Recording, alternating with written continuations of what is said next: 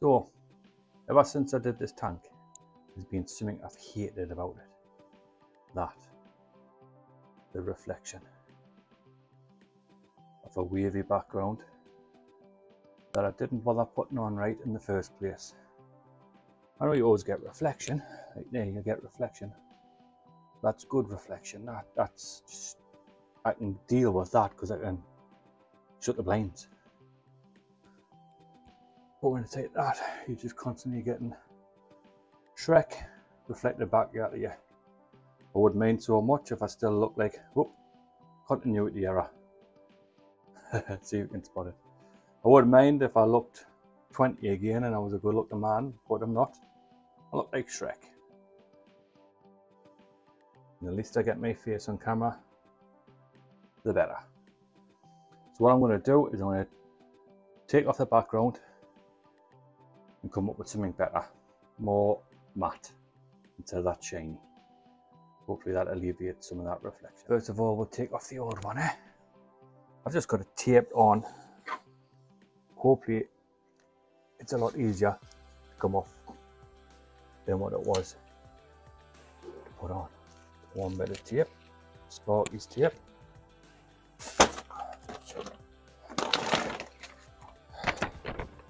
Ta-da! I just need to try and get one off the back.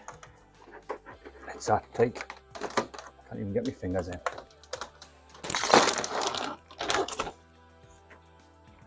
Whew! Thank God for that. Actually, have a look at that. It looks pretty good without one. I know the reflection's still there, but that is a nice colour. I would say the white background, but it looks green through the glass. Well, that's always an option the way I'm going. So that's where I've had to pull it from back there. I was fully expecting a gourami to come out. I lost a gourami, for about 6 months ago. No sign of it anywhere. I thought it's got to went down the back of the tank. Never ever found it. But more than likely, it's probably jumped out the tank this way and the dogs found it straight away and had it.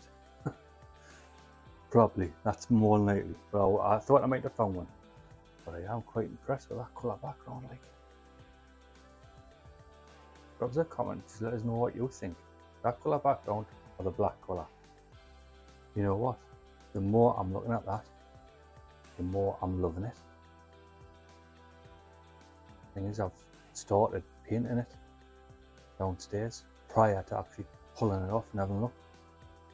Note to one sell. Always have to take it back to the beginning before you start again. Because I do like that. Thing is, I've started now. So drop us a comment. Tell us if you like this colour background or this one, the black one, the original one. So the first thing I'm going to do is mark out and cut out.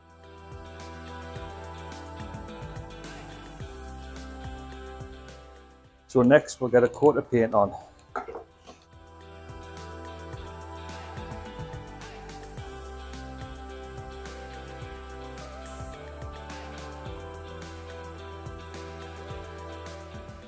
We'll wait till them dry and give them a second coat. And second coat.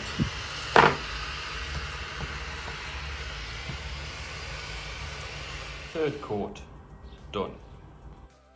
So there we go. Got a few coats on. Just done one side because now I'm going to insulate them. Coming from a colder climate than most is. If I insulate the back of them, it stops the heat transfer through to the wall. So if I get some of that, stick that on there. I just use a little bit of Sparky's tape to keep that in place. See, I'll use a bit of Sparky's tape. If it finally decides to start, take two.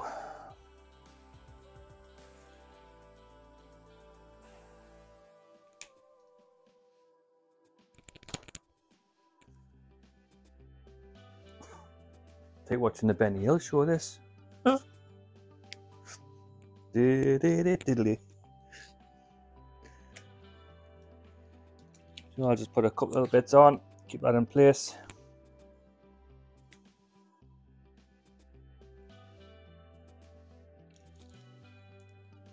So it doesn't move around.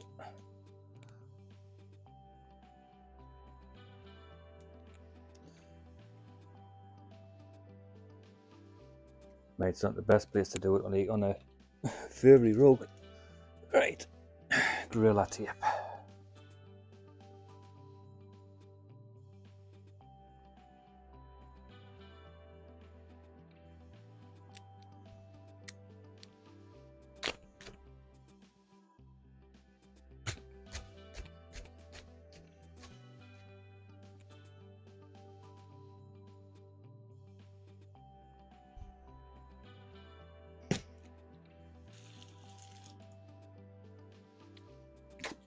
So like I say, this should stop the radiation of the heat leaving the tank and heating up the wall behind. And it's at this part of the video I'd like to ask you to subscribe, like, and do all that funky stuff. Like and subscribe if you want to.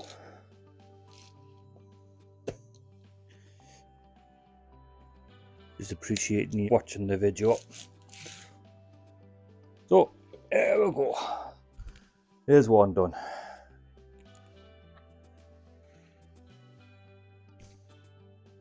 Insulated reflectix on the back.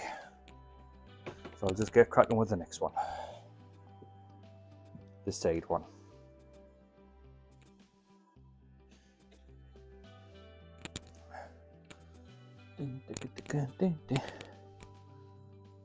So there you have it.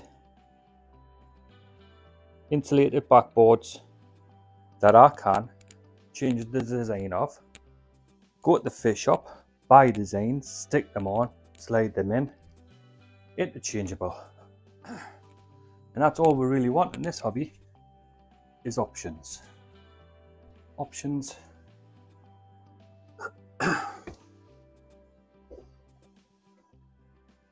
Yep, something's decided to go in.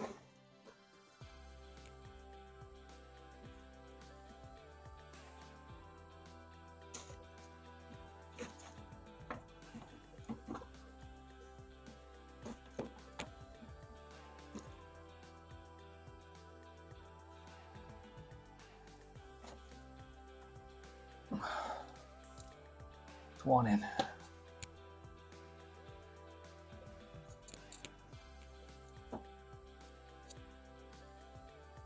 Filter holds that one in place. Beautiful.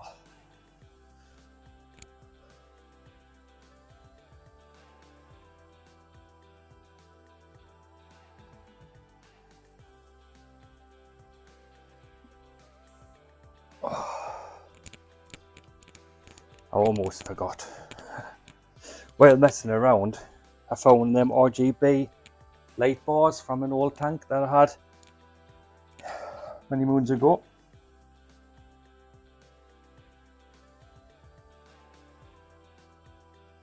And I just turn it on by that, or do I need to leave before?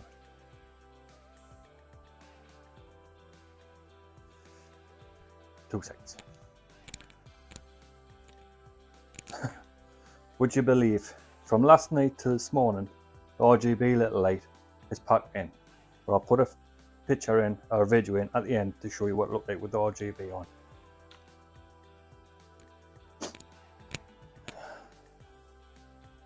So I had a poll, and the poll said over 80% of the votes that is preferred the black background. Dun dun dun dun dun dun.